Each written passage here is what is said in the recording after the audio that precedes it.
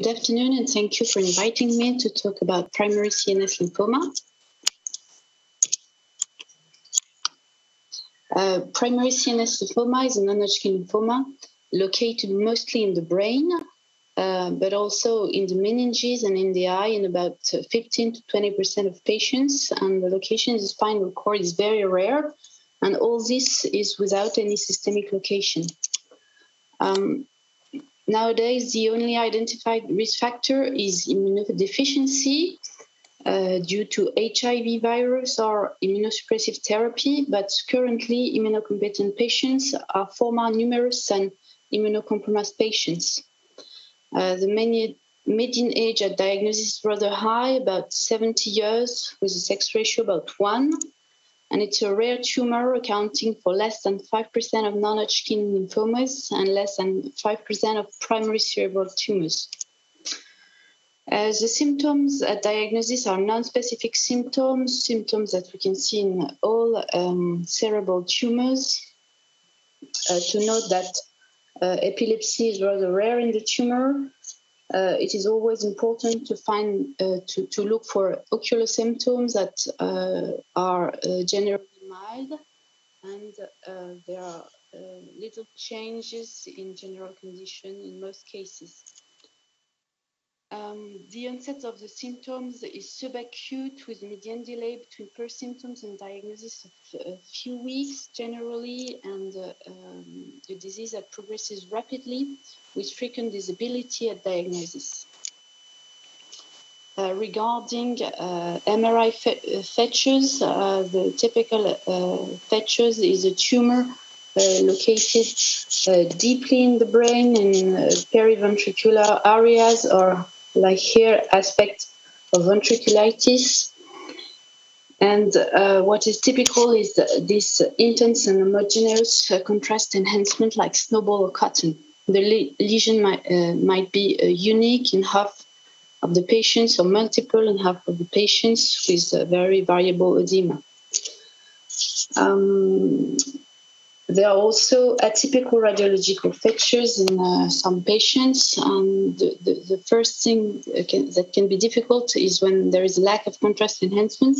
For instance, in this focal lesion without contrast enhancement, or more difficult diffuse lesions without contrast enhancement, and an aspect of leukoencephalopathy corresponding to what we call lymphomatosis cerebri, with on the histology spread CD20 positive tumoral lymphocytes.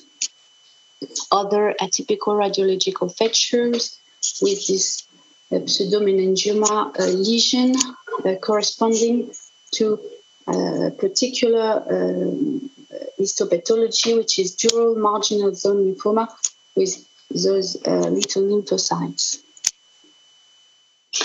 MRI is generally atypical in immunocompromised patients with this ring enhancement and not an homogeneous and intense enhancement as we have seen before, with numerous differential diagnoses with infections and especially toxoplasmosis, which can be very difficult. An example of intravascular lymphoma with this patient with history of repeated strokes and lesion in hypersignal in diffusion corresponding to intravascular proliferation of lymphomatous B cell. Also interesting is that when patients take steroids, the MRI often become atypical with this example, very typical before steroids and atypical after steroids. Spectroscopy, perfusion, and diffusion are very interesting to help the diagnosis of cerebral lymphoma. Regarding spectroscopy, we have an increase of choline, decrease of N-acetylaspartate, and very often the peaks of lipids. In diffusion, we have generally diffusion hypersignal with low apparent diffusion coefficient. And perfusion is also very interesting with typical aspect, not specific but typical, of this upslope linked to a capillary leakage due to the blood-brain barrier disruption in the disease.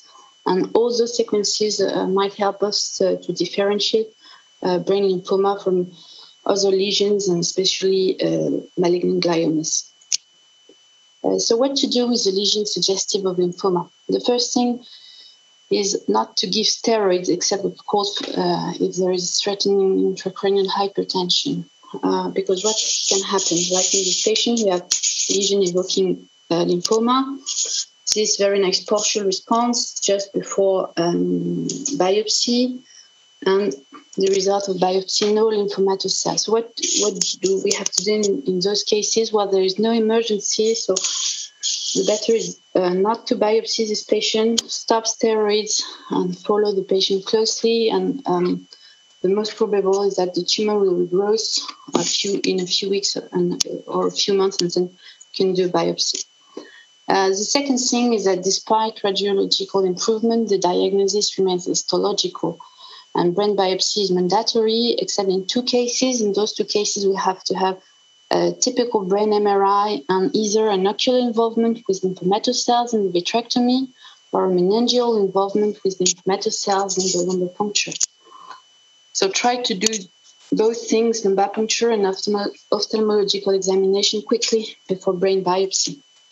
A few words on ophthalmological assessment. The basic thing is to do slit lamp and fundus examination. If it's normal, that's all. And if it's not normal, it can be completed by angiography, OCT, or anterior chamber puncture, and a vitrectomy if the assessment is suggestive of lymphoma. The vitrectomy will then be analyzed with cytology, phenotyping, molecular clonality, and dosage of cytokines IL-10 and IL-6. A few words on CSF assessment. So there is usually a mild elevated CSF cell count with mild increase of CSF proteins and normal CSF glucose. And lymphomatous cells are found only in 10 to 20% in conventional cytology. So we have to use special tools to improve the diagnosis of meningeal involvement, and especially lymphocyte immunophenotyping by flow cytometry, and also molecular clonality assessment by PCR. The other interesting thing in the CSF is the development of several biomarkers that are summarized here in this table. We'll focus only on one, which is the most studied one, which is CSF IL-10. The increase of IL-10 in the CSF has a sensitivity and a specificity of almost 90% for the diagnosis of cerebral lymphoma. Here an example, 2 patients with lesions evoking lymphoma. In the first one, IL-10 very elevated and detectable. In the second one, the first one was in fact cerebral lymphoma, and the second one a glioblastoma. Histopathological diagnosis is not so difficult in most of cases, except for patients who are on steroids, as we told before. The diagnosis is quite homogeneous, with more than 90% of diffuse large B-cell lymphoma. Interesting, the tumor is EBV negative in immunocompetent patients and EBV positive in immunocompromised patients. And we can find also a few cases of T-cell lymphoma and other types of B-cell lymphomas. Once we have the diagnosis of lymphoma, there must be an assessment to exclude systemic lymphoma with 2 important exams, full body CT scan and FDG PET scan. This workup will be positive in less than 10% of patients, so it is important not to delay too much the beginning of the treatment in that disease that progresses very rapidly. But if it is positive, the treatment will be very different. Let's talk now about the treatment of the disease and a few words on the principle of treatments. The first thing is that it is a diffuse tumor, so that local treatments are not efficient. So we forget surgery and focal radiotherapy to concentrate on chemotherapy and whole brain radiotherapy. Second thing, it is very chemo and radio-sensitive tumor, not like gliomas. So we have very frequently what we have in these elderly patients. It is 40 to 60% of complete response after high-dose methotrexate-based chemotherapy, with often an important improvement in neurological status of the patients. So I think it is worth treating all newly diagnosed patients, even if they are elderly and disabled. Historically, whole brain radiotherapy was the first used treatment in the disease, but as we can see in that RTOG trial, radiotherapy alone is not efficient, with many relapses despite high radiosensitivity at the beginning and a 5-year overall survival, very disappointing, inferior to 5%. For chemotherapy, the problem initially was the problem of the blood-brain barrier, so that conventional protocols like SHOP used in systemic lymphomas are not efficient. So we have to use chemotherapy that can cross the blood-brain barrier, and the most important one is high-dose methotrexate. We have also high-dose cytarabine, nitrosourea, temozolomide, yatep, and so on. A few words on methotrexate. It is a key drug in cerebral lymphoma. It is used intravenous at very high dose with an important nephrotoxicity. So we need, for the patient, alkaline hyperhydration with duration of hospitalization that are often quite long for this hyperhydration. And we use polychemotherapy rather than methotrexate alone. The interest of rituximab, that is standard in systemic B-cell lymphomas, is not clearly established in the disease, with controversial results. We've had recently this phase 3 study that showed no benefit in terms of PFS or OS between one arm with rituximab in red and one arm without rituximab in blue.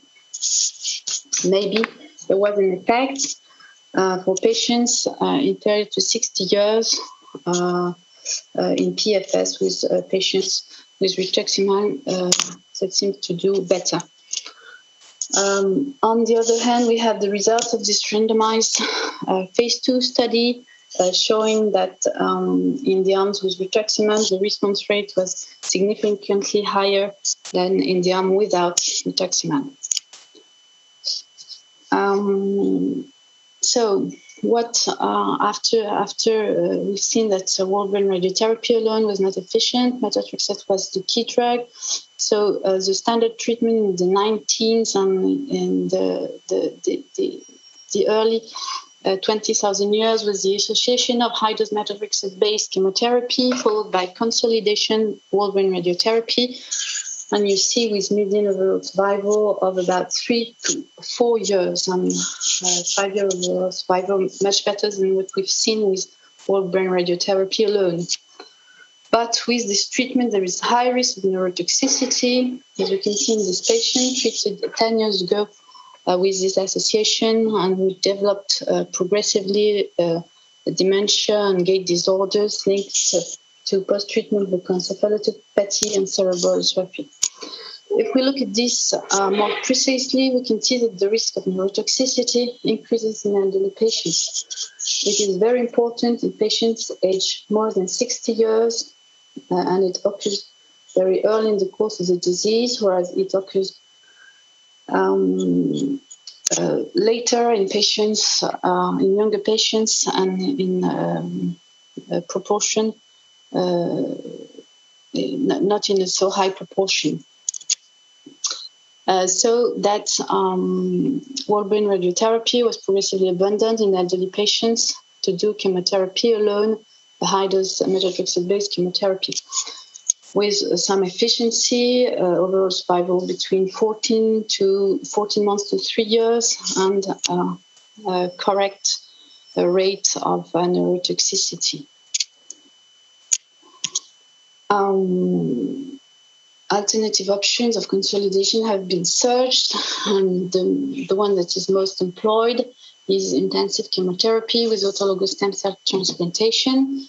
It has first been studied at relapse with very promising results. As you can see, median overall survival of almost 5 years. Then it has been studied in first-line treatment, and we had recently the results of 2 randomized phase 2 trials with quite the same design, a high-dose methotrexate-based chemotherapy, and then randomization with one arm of autografts and the other arm of whole brain radiotherapy. Here are the results. So the Pitié trial for patients under 60 years and the IELSC 32 trial for patients under 70 years. Well, in both studies, both consolidations treatments were proven to be efficient, and in both trials, there was more neurotoxicity in the whole brain radiotherapy arm. In the Pitié trial, there were more relapses in the whole brain radiotherapy arm, whereas it was not the case in the IELSC trials. And in both trials, overall survival was not significantly different between both arms.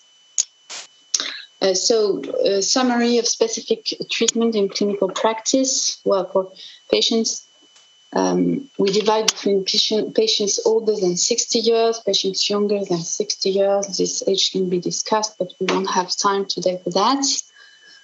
So for the elderly patients, it is chemotherapy alone, which is a high-dose methotrexate-based chemotherapy. And for younger patients, this same chemotherapy followed by consolidation treatment. It can be either whole brain radiotherapy or intensive chemotherapy with autograft. Interesting thing is that whereas the usual dose for whole brain radiotherapy was 40 grays in 20 fractions, there's been a publication of reduced dose radiotherapy with 23.4 grays in 13 fractions for complete responders with quite good results, and a prospective trial is ongoing on this subject. The initial goal of the treatment is to obtain a complete response. There are international IPCG response criteria based on 4 criteria, the most important one being brain imaging. And the definition of complete response in brain imaging is the disappearance of any contrast enhancements. Once we obtain the complete response, it's very important to follow the patients quite closely initially because there is a high risk of relapse that occurs mostly early in the course of the disease, like in this patient.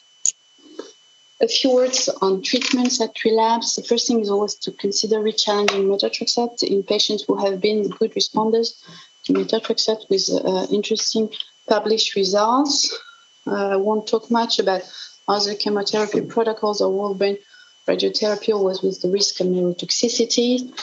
Interesting thing is the development of new drugs, targeted therapies like NMICS or ibrutinib. Here an example of good response for lenalidomide. And the development of immunotherapy, not much publication at that time, but might be interesting thing in the future with checkpoint inhibitors or CAR T cells. And the important thing is always to consider consolidation with autograft in fit patients responding to salvage treatments. The prognosis remains severe in the disease with frequent early deaths, frequent relapses, but there is a 40% of prolonged survival, and especially in younger patients. Here you can see the results of the French National Database on more than 1,700 patients. The most recognized prognostic factors are age and performance status. So a summary on the disease. The disease mainly affects immunocompetent elderly rather than immunocompromised patients with non-specific clinical symptoms but with frequent disability at the diagnosis. We've seen the typical MRI features, but remember there are numerous diagnostic pitfalls. Try to do lumbar puncture and ophthalmological examination before biopsy. always histopathological diagnosis, but before using steroids and for treatment, high-dose methotrexate-based chemotherapy, followed by consolidation, either whole brain or intensive chemotherapy in young patients, and chemosensitive tumors, but with frequent relapse, and globally severe outcomes, but 20 to 30% of cure. Well, thank you for your attention.